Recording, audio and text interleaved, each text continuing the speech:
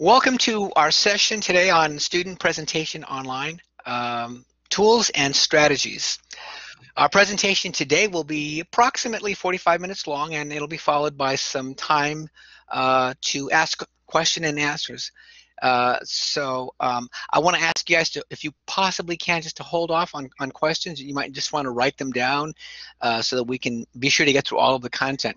Now, we're also recording the session. Obviously, I just turned it on to allow you to watch it again if you want to. The recordings will be posted on our YouTube page, and it'll be linked to our Keeping Teaching workshop page.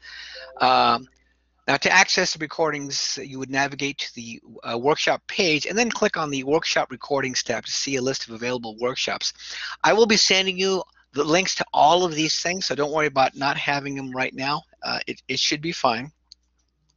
Okay. Let's see.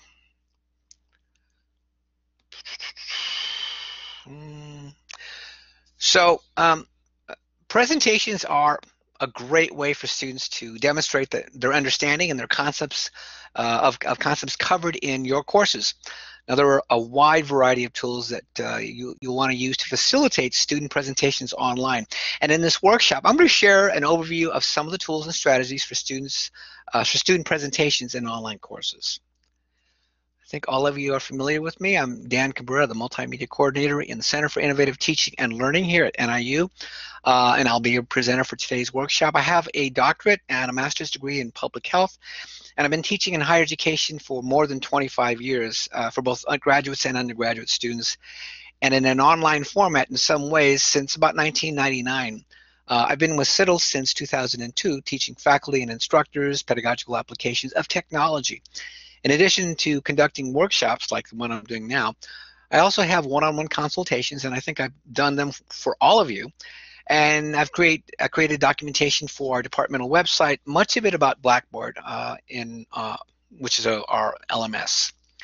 If you have any questions during the session, as I mentioned previously, I want to ask you to just hold on till the end of the presentations, and I will answer them for you during the question and answer period. All right, now let's get started. Let's get started by sharing some brief introductions. Would you please answer the questions in the text chat area? Now we're all familiar with that.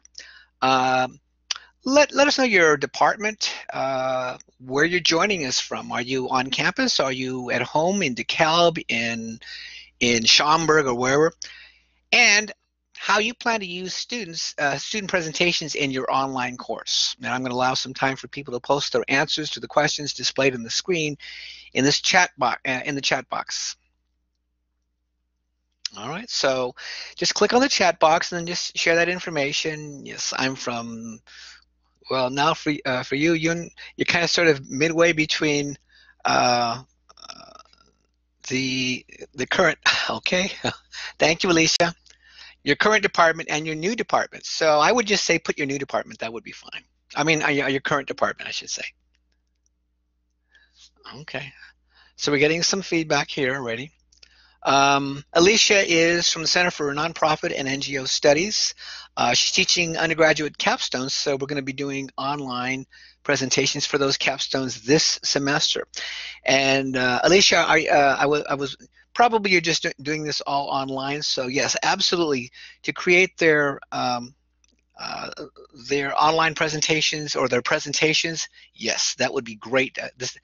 Today's discussion would be great to give you some ideas on how they might be able to create those online presentations. And Sims is from the International Training Office. She's joining us from her home, and she wants to use this with training programs. Excellent. As a matter of fact, I think that's what a lot of folks use. In fact, I just got off the email with a gentleman who is responsible for the commercial card program, and we developed a training program so that all NIU employees who have to use the commercial card, the one card, will be able to do that. And so I think it's a great use of the technology. Yuna is a professor of hospitality and tourism management. And she's coming to us from her home in Geneva, and she wants to do online group project presentations. That's great. As a matter of fact, Yuna, I actually use it in my own courses for group presentations. every fall semester. Joe, hi Joe, this is Dan Cabrera. Welcome to the session today. Um, I'm glad you made it. Right now, what we're doing is we're just answering questions about who we are. So if you're familiar with the Collaborate interface, you want to click on the purple tab on the bottom, and then click on that first icon, which looks like a bubble, and it's the chat area. So I'm just asking folks to share their departments and their universities, what department they're from. Um, if you're joining us from campus, or if you're calling us, or you're coming in from your home, and how you plan to use student presentations in your online course. Now, if you want to use the microphone, this goes for anybody, please raise your hand and wait for me to call on your name before you unmute your microphones and speak. That may or may not be necessary. I think most of us have provided that information already. All right, thank you. Now, asking students to raise their hand before engaging the microphone is to speak is a best practice when teaching an online course, because raising your hand keeps the discussion organized and clear for the participants who are attending, and then those who may not have attended and are viewing the recording later on. All right, so this is just an example of best practices of raising your hand, that little icon of what looks like a half of a body, a torso, with what looks like their arm extended. Okay. Anyway, thank you for sharing your backgrounds and your goals for this workshop. Okay, let's just see one more time.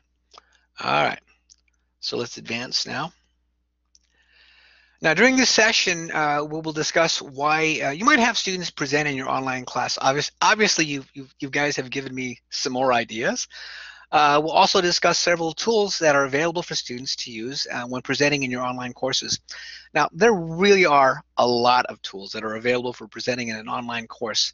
Obviously, we can't give you a comprehensive listing of those, because not only there are some I'm not aware of, but we couldn't possibly support them. So we're just going to focus on the ones that we do have at least some level of support for, and then some others which have support on their own websites.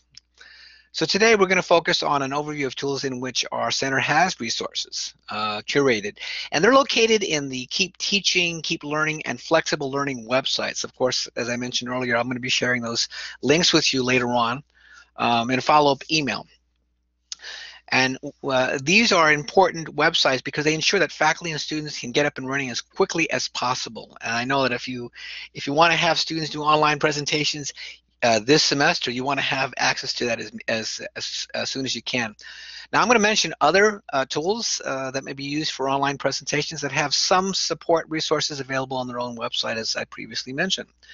Now, today's session is designed to provide an overview of a range of tools and options for presenting online, rather than a step-by-step instructions for how to use the various tools. Obviously, each tool can have its own workshop dedicated just for that. So we don't really have time for that, but I won't leave you hanging. I'll give you links so that you can learn how to do it, or you can just contact me after the session, and I'll do a one-on-one consultation for you. Now, after we review the tools, we'll have a question and answer session, as I mentioned before. So during that time, you'll have an opportunity to raise your hand and engage and ask questions. If you'd please hold the questions until the very end, I'd really appreciate that. We should have plenty of time for questions and answers. When I send the follow-up email after the session, as I mentioned, I'll include the links to the resources for the tools that we discuss to provide more specific information on how to use them. So first, let's consider why you might want to have students present in your online courses. Well, during the introductions, a number of you shared reasons for asking students to present in your online courses. A number of reasons that you shared were possibly maybe, well, active learning instructional techniques. It's a great approach to teaching. Active learning is one example of a reason why you might want to ask students to present online.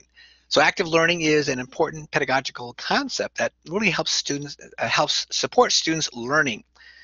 Now, when students are actively engaged in the course, they're more likely to remember the information that they're learning and learn it at a much deeper level. They're also more likely to recall that information when tested.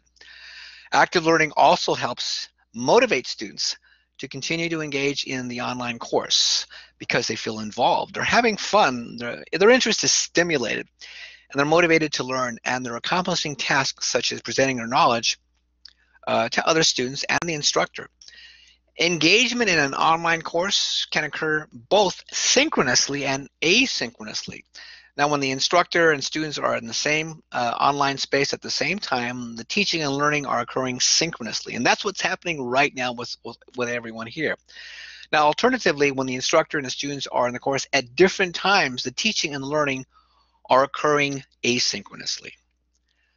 Now, while sharing your introductions, several of you mentioned that you plan to have students present to share their knowledge in the online community. Now, student presentations could be designed as a formative assessment to gauge students' levels of understanding while they're learning the materials and the concepts. So it's pretty much early on in the process. Formative assessments provide the instructor the opportunity to clarify misunderstandings and to share more detail or clarification while the students are learning course concepts. Presentations could also be designed as a summative assessment, which are higher stakes assessments and definitely worth more points. Summative assessments are typically conducted at the end of a significant portion of the course, such as the midterm exam, final exam, or major course assignments. Presentations also help foster the development of a learning community in online courses. This is so important.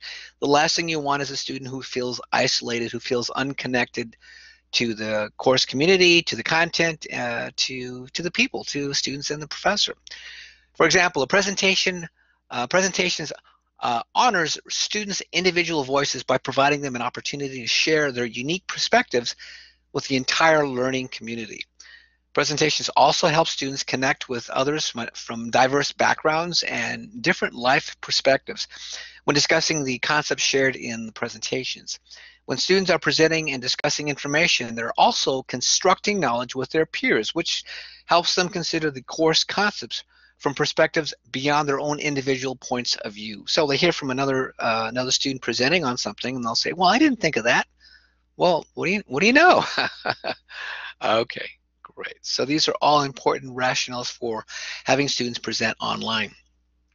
Now, as I mentioned earlier, the Center for Innovative Teaching and Learning has developed and posted many resources to support faculty and students in our Keep Teaching, Keep Learning, and Flexible Learning websites. Today, we're going to take a broad look at some of the web conferencing tools, discussion, video authoring, and screencasting tools.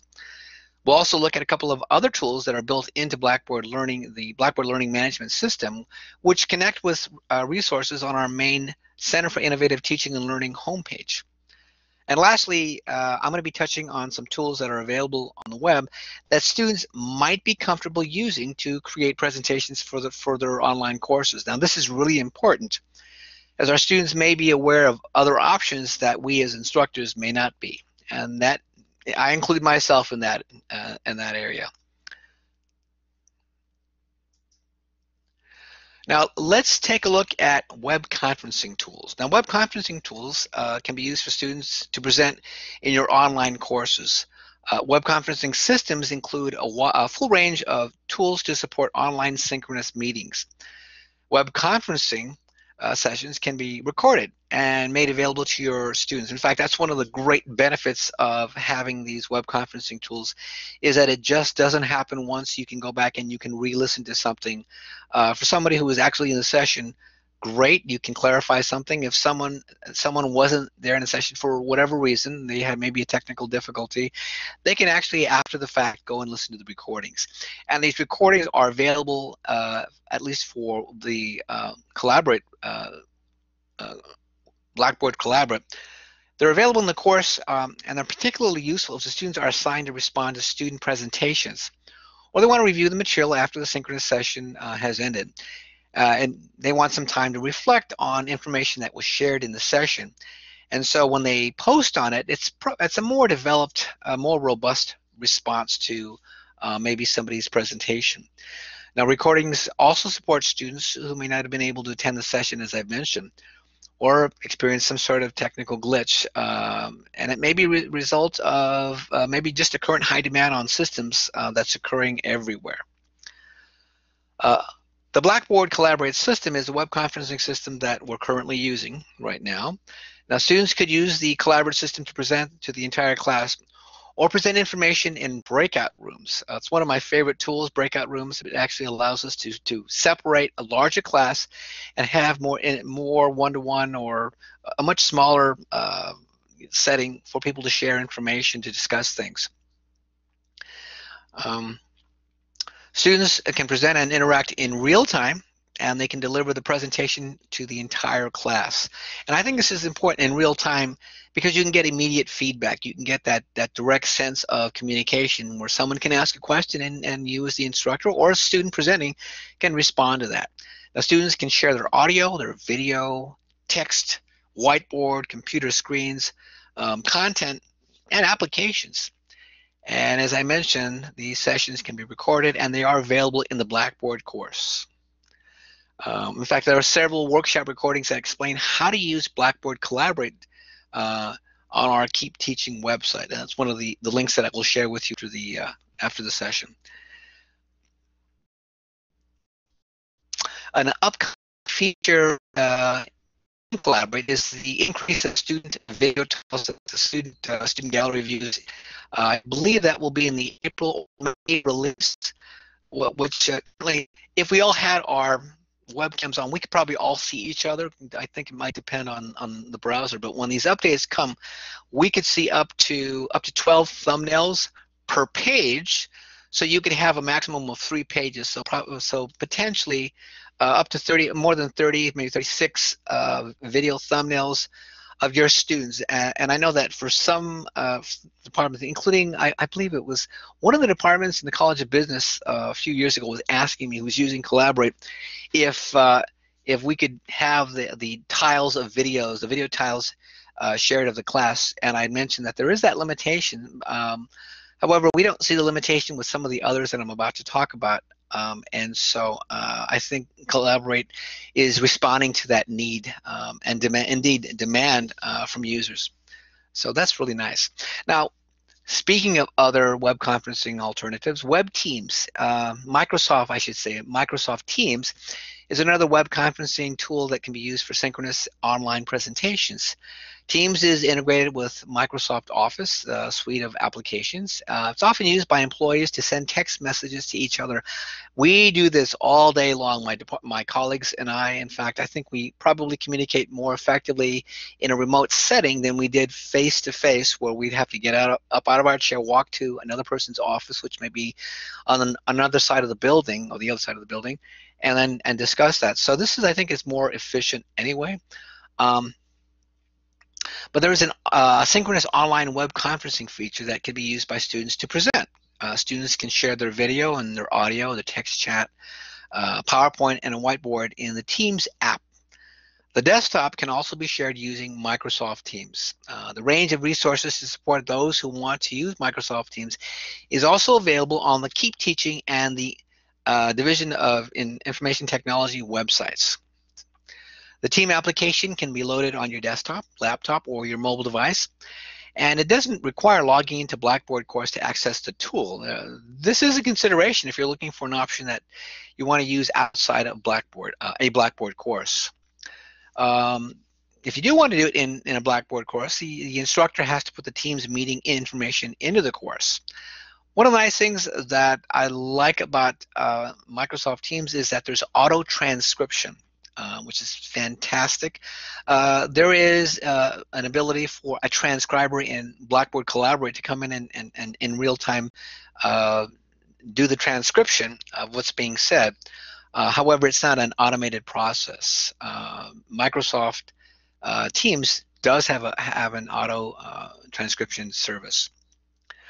And it also has a maximum viewer in the student gallery of, I think, up to 50 tiles, so you can see up to 50 students. which is still going to be better than what Collaborate offers when they update. Although I think they will continue to improve on that number. Collaborate is always trying to update. And they have monthly updates. Regarding Microsoft Teams, you join by creating the Microsoft Teams meeting, and then you share the link in your Blackboard course. Things that are about to change in the near future with Microsoft Meeting recordings is that they're migrating from Microsoft Teams to OneDrive and SharePoint. So it'll be a different location for you to access those recordings. Zoom is yet another popular web conferencing tool that became available to the NIU community recently. There's a partial integration with Blackboard. You can create meetings and share meeting ID and password from a Blackboard course. I would not recommend sharing the link if you're talking about having students in the course. Just share that information. Actually, what you want to do is you want to have students log in into the app using their login and their password, so that it will recognize them as being authenticated users. All right, then that's really important. Rather than just giving them the link, it doesn't know who they are, but by having them put in that login information, password and all that stuff, meeting ID, when they're logging in, it says, hey, yeah, we recognize who you are. Now there's a maximum viewer view in the student gallery, I think up to 50 students as well. So once again, we recommend that people who are using Zoom do it in the Zoom portal or the desktop application.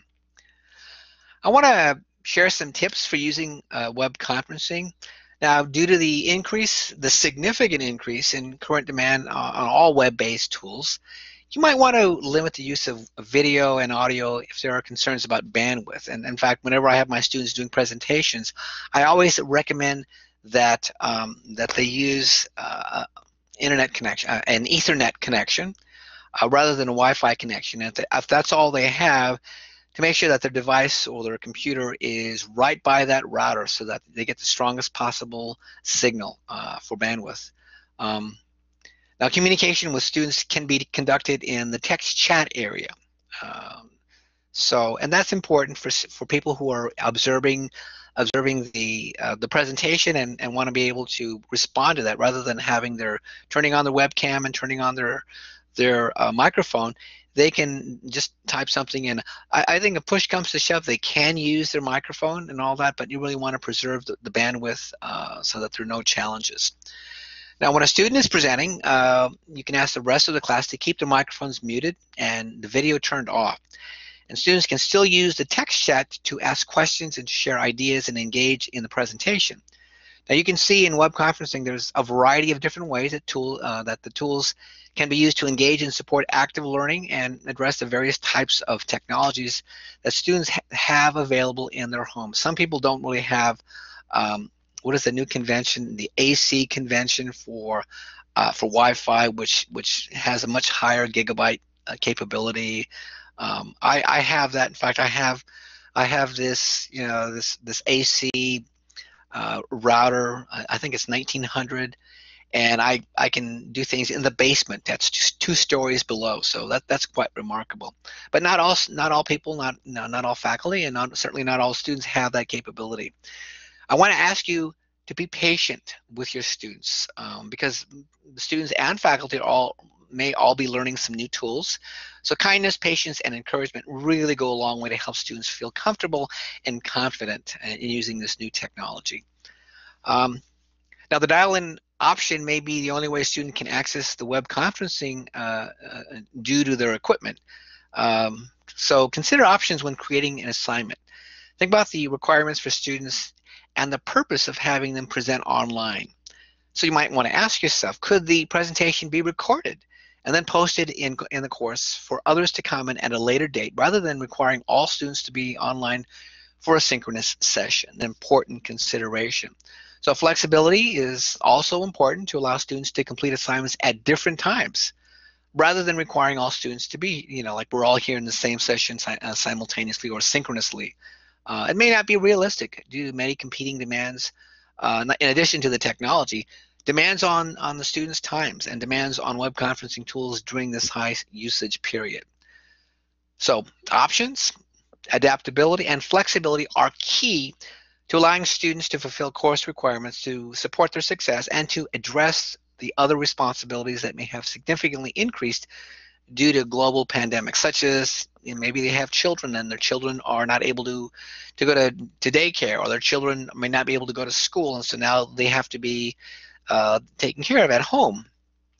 It's a very challenging time for everyone. Synchronous online sessions may not be as realistic for some students due to their current situations. All right.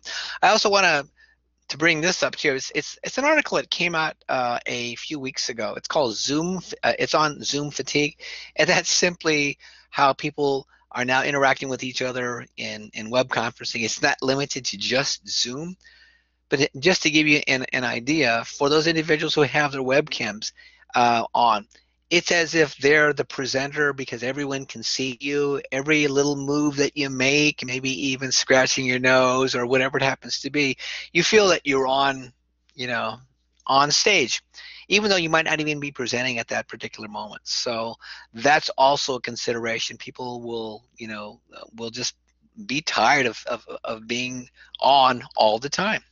So patience, kindness, encouragement, they go a long way.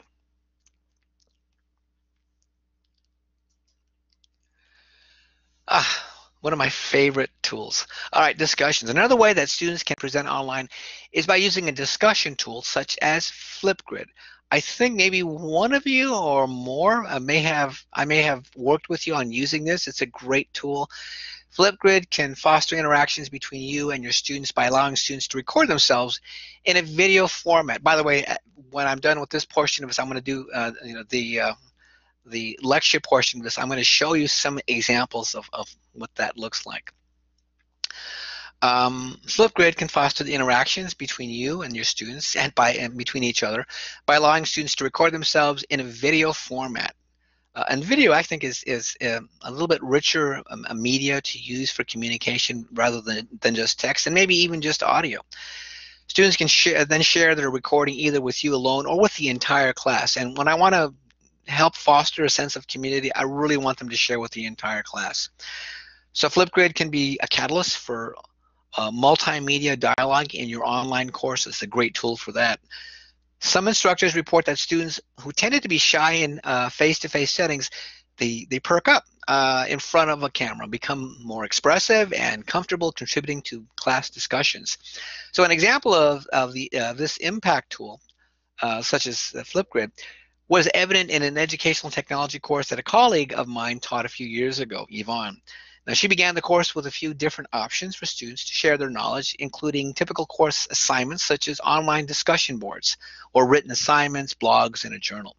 But about 4 weeks into the course, one of her colleagues, I think it was me, mentioned a new video discussion tool. Well, it was new to me. She let students know that this new tool is available for them to share in the discussion board if they wanted to try this video tool. One of the students who had been posting minimal content in the course decided to try the video tool. Now, the submissions that he uploaded using Flipgrid were creative and engaging, fun, and addressed all the requirements for the assignments. Other students enjoyed the video discussions shared by their colleague, and some of them even began using the tool as well. Now, the key here was options. This discussion came alive in the online course, and students' voices were amplified. Now, my colleague reports that it was great to see the engagement and the assignment emerge as the course progressed. The Flipgrid tool allows users to either record with their webcams or import a video file that they have already recorded. Great options. I wanted to mention that I'm in the second semester participating as a facilitator / instructor in the UNIV 595 course. This is like a 190. This is like a UNIV 101 course for graduate students for teaching online. And the assignment that we have next week is a multimedia assignment in which they're asked to create short multimedia presentations or a micro lecture. In fact, we asked them to imagine that they're creating a lecture for a class that they teach. This could be, because a lot of them are GAs or TAs, I should say. Now, this could be the first time that students are learning a particular concept, or it could be a review of conceptual students, a concept that students in their classes find difficult. So there are many tools out there to use to record a micro lecture, and in the assignment, I say, if you have some in mind already that you are familiar with, you might want to try them out here. But I also recommend using PowerPoint or Kaltura Capture or Flipgrid, which we were talking about, or something I'll be talking about in just a minute, VoiceThread. So there are a number of different options. I think it's the more options that students are aware of or may not be aware of. But there are also, regardless of whatever tool that they decide to use, there are a few principles that I'm asking them to keep in mind. I want them to teach something substantive but short. So I want them to aim for 3 to 8 minutes, and no longer than 10 minutes. To follow best practices from the readings in the chapter that these graduate students are being assigned to. And the images in the videos should be clear but not distracting, so you want to avoid extraneous or unrelated graphics to the content. And the audio should be clear. It should minimize background noises and make sure that you're close enough to your microphone so that your voice can be heard. All right, video authoring tools. It's another option that students can use to present in an online course. These tools provide students the opportunity to record original content and quickly create their own media to present in an online course. Now, VoiceThread is an online platform that allows you to put digital media such as images and video and audio and documents at the center of an asynchronous conversation. So what you're doing is you're recording something that can be shared later on at whatever time people want, as opposed to having it in real time. Now, VoiceThread allows people to contribute to discussions using a keyboard, a microphone, a webcam, a telephone, or uploaded audio file. So there are a number of different options that people can use in putting media into a presentation. Now, with VoiceThread, students can upload their PowerPoint slides to VoiceThread and then record audio over them. Now, you can also do this within PowerPoint itself. There are some challenges. I've heard that for folks using PowerPoint, but using it in Apple OS is a little challenging. Some things may not appear that should appear, such as where do I put the narration? How do I turn on the audio? Now, let's see. So regarding VoiceThread, and using PowerPoints, they would upload the PowerPoints and then record audio over them. Then they would share the VoiceThread with you and the classmates asynchronously. Okay. Now there's no synchronous option for VoiceThread. It has to be done after the fact. Now, to use this option for assessments, you would use VoiceThread's graded option. There's an assignments feature. In fact, I just did a blog article on the new update features in the assignment feature of VoiceThread. It's very, very cool. So when you're setting up the VoiceThread graded option, you want to check the box to enable evaluation, and then you use the assignment builder to require that students create their own VoiceThread. And VoiceThread video authoring tool can help support active learning as well, engagement in the course, and humanize the environment because students are sharing their original content and their voice in the online learning community. VoiceThread can also includes an auto caption feature. Yay! Keep in mind that auto captions are helpful, but they're not perfect and they're not immediate. You may have to wait a day or so. This is why it's asynchronous. You record it and then you wait for it to process. Now you want to be sure to review the audio captions and revise them as needed to ensure accuracy. And I know that there are some fields that have certain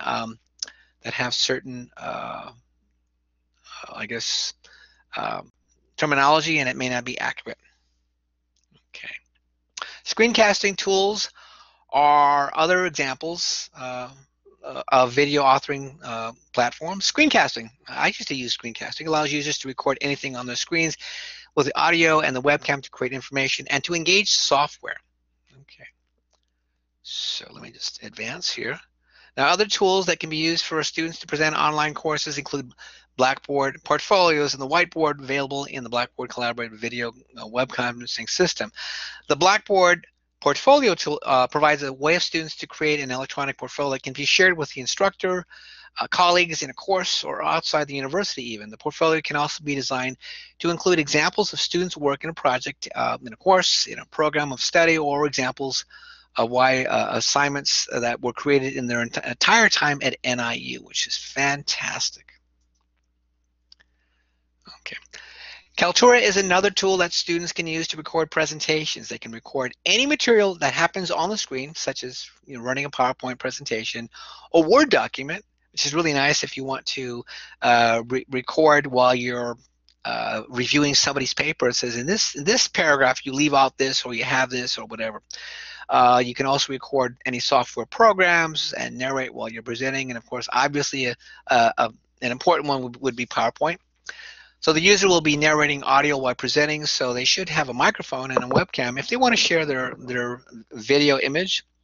The Kaltura tool also includes an auto caption of recordings, which is great. Again, you want to be sure that to review the auto caption and revise them to ensure accuracy.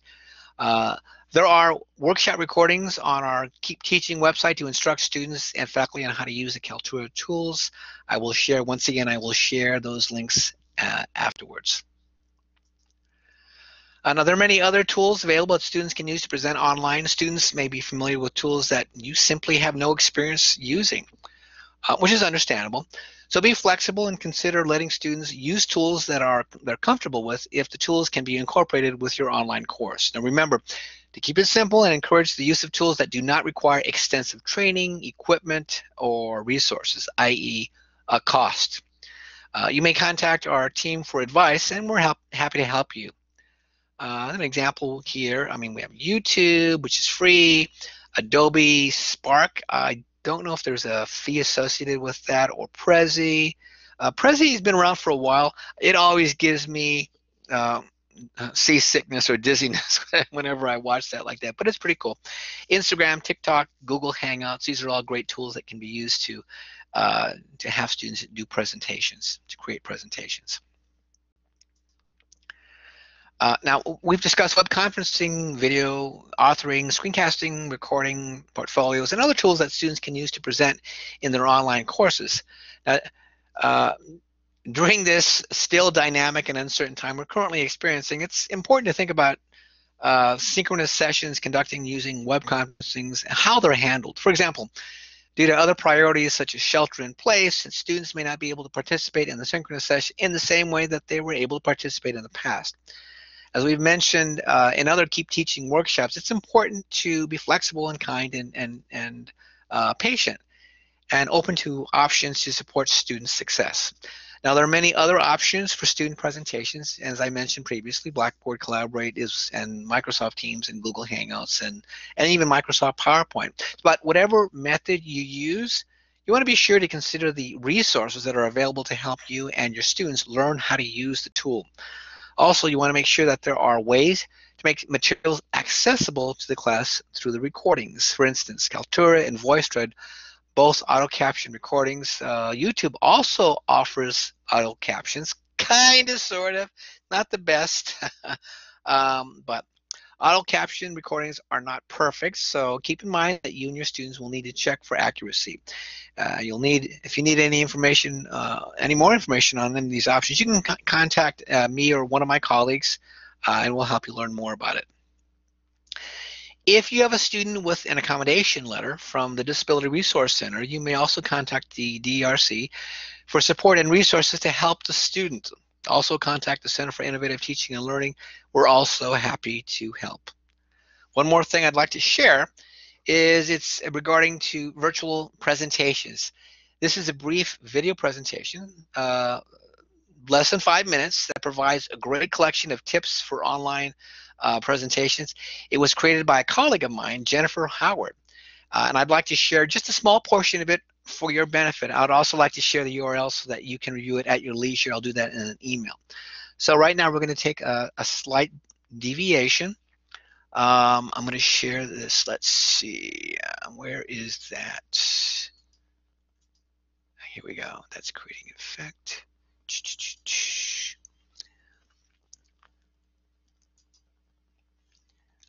And now I'm going to share this. I found it very engaging. Okay. And once again, I'm just going to share just a little bit.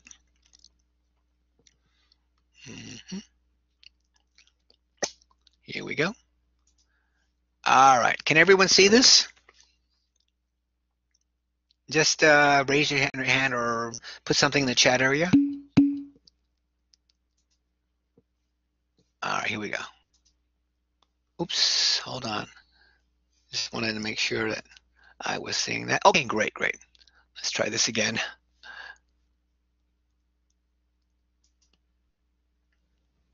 Whether virtual or in person, there are 3 steps to an effective online group presentation: planning, preparation, and practice. The planning phase is designed to establish clear goals, team guidelines and responsibilities, and identify the method of group communication. In this phase, you will select a team leader. This person will be responsible for keeping everyone on track. Discuss the topic and/or the assignment. Make sure everyone has the same understanding of what needs to be communicated and how you will deliver your content. Establish roles and responsibilities. Clearly defining these will alleviate any miscommunication within the team. A meeting schedule or project timeline. This will provide the framework for moving the project along. Finally, create a team agreement to lay out a path for conflict resolution if it is necessary. Okay, I just wanted to share that. Like, I found that it's only 5 minutes, and once again, I'll share that link so that you can view it at your convenience. I'm just going to come back to our presentation here.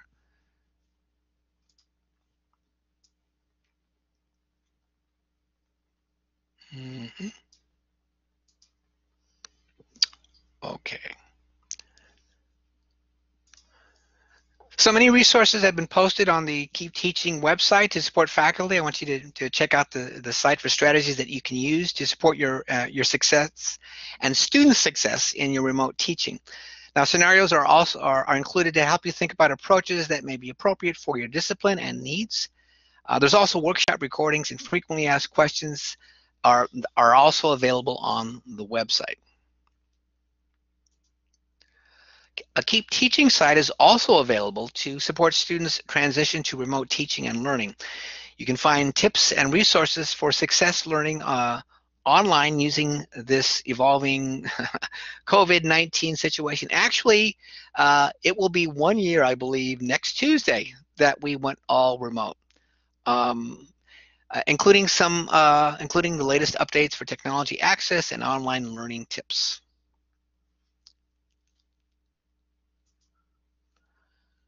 And flexible teaching. Flexible teaching is an approach to course design and delivery that really helps students to learn and succeed in any mode, whether it's face-to-face, online, or maybe some hybrid. It has a number of guides, this website, to begin developing your flexible course. It has a guide to course design. This course design process involves intentional and deliberate planning in order to create a course that best supports students in any format. We have a guide for course materials. So when teaching in a flexible environment, the course materials often needs to be rethought and expanded to ensure that all students can have access. For instance, I have an accessible syllabus, and that's something that was designed for people who are for faculty who attend our online course design academy. It's a great tool like this. Now, I feel at ease when students who may actually have a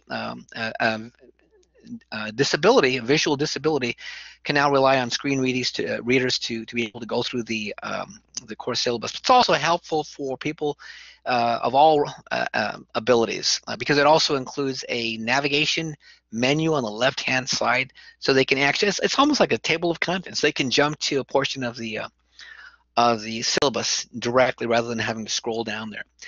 And finally, a guide to course delivery. And when choosing the appropriate technologies for your course, it can be a challenging process. So it takes time to identify what tools will be most effective and to be able to master them. Okay. And there's also a host of featured resources, including 8 strategies to prevent teacher burnout. Oh, we all need that. Recommendations to increase student engagement in online courses, and research-based online teaching principles for success. This is a great website right here. Learning Technology. It's a great website because it contains links to a collection of technologies at NIU that NIU faculty and students have access to, and it includes the things that we mentioned and some that we didn't get around to, such as Blackboard, Blackboard Collaborate, Office 365, Microsoft Teams, Kaltura, VoiceThread, Flipgrid, LinkedIn Learning, Turning Point. Well, you can see it for yourself right here. So once again, I'll be sending you a link to this right here so you can visit that website and learn a little bit more about some of these technologies that we talked about, some of the software programs. So please let us know how we can help. There are several ways to connect with the Center for Innovative Teaching and Learning team for the transition to remote learning. If you are teaching and learning support, if you still need it, you can call us. You can leave a voicemail, an email. You can schedule a time to meet virtually with us. We are experienced and excited to help have the opportunity to support your success and as well as the success of your students. So don't hesitate to contact us, as we have a lot of resources that are already developed and will save you and your students time. There's no need to recreate resources that are already available. All right, so at this point, I'd like to ask other questions. What questions do you have? I should say probably more accurately. So if you want to raise your hands or just put something in the chat message, I'll be happy to respond to your inquiries.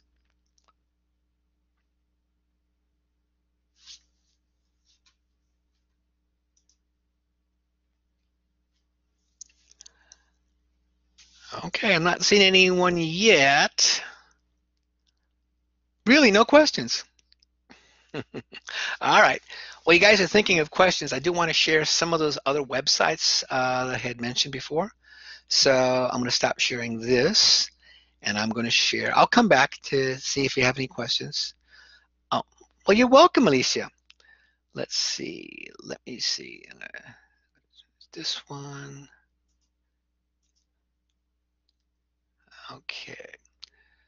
So wait for it to pop up. So this is VoiceThread. It's one of my favorite ones.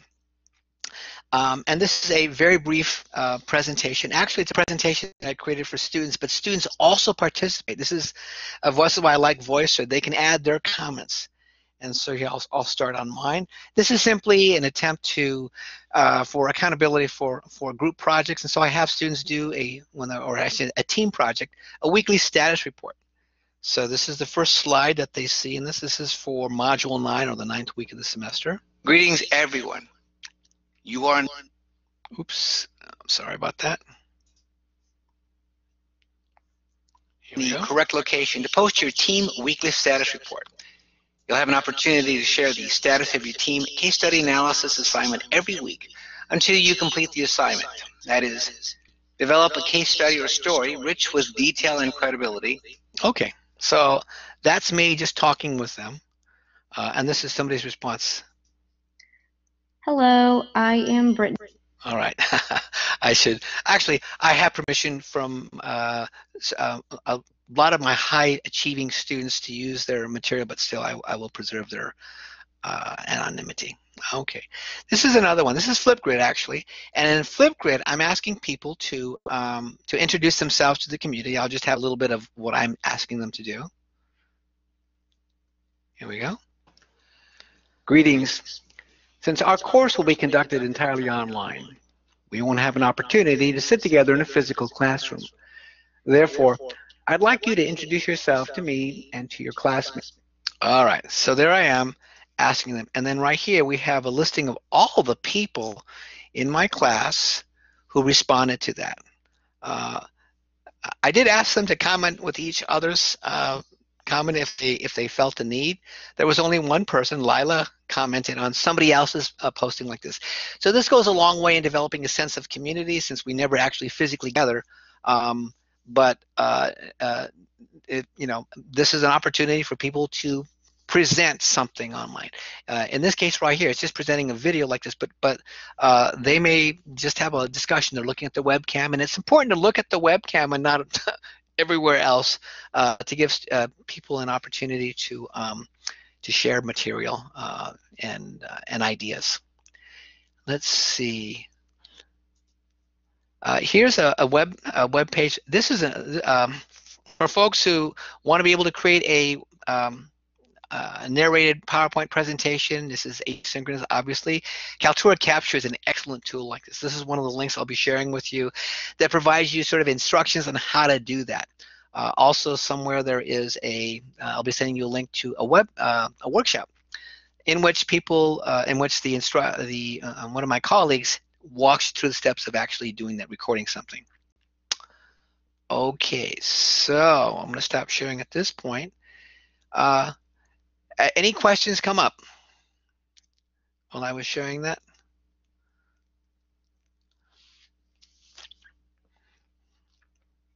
Okay, I'm not seeing anything. I'm going to stop recording.